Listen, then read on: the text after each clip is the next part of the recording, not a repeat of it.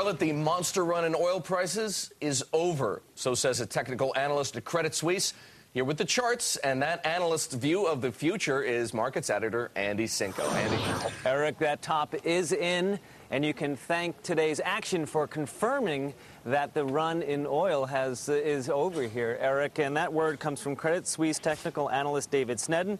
He says today's fall completes the pattern for what's known as a double top, Eric, meaning oil prices have stalled out at roughly the same price in the last month. That forms your double top, and that is one way that technical analysts have for judging the change in trend, and this is something more durable than simply a pullback.